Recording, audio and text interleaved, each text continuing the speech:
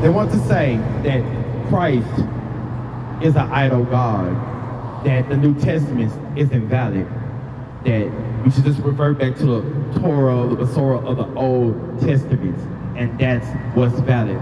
But no, they are just trying to accuse Christ of being a devil because he put a damp on the plans of continuing this sinful salvation instead of helping and empowering others and each one of us to return back to the Most High, to the permanent salvation, and to discontinue procreation.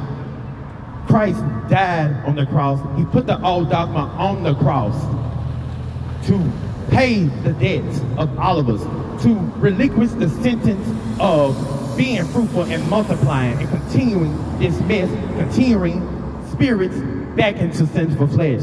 He wants us free from all of this. He wants us free from the debts, the ups and downs, the complexities of life, the temporary satisfaction, the loops of continually trying to fill that void in your heart that you really can't feel in this realm, especially with material possession.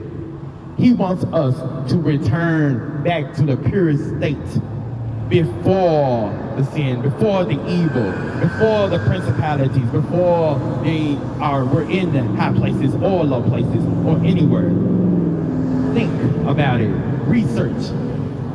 Show yourself self-approval, if that's the word. But in a sense, it's about empowering you to know that the Christ consciousness in you and around you. We are our saviors. Together, we can free ourselves from this world, from this matrix, from the entrapments, from the ties, from the rituals, from the altars, from the blood gods, from the idol gods, from it all.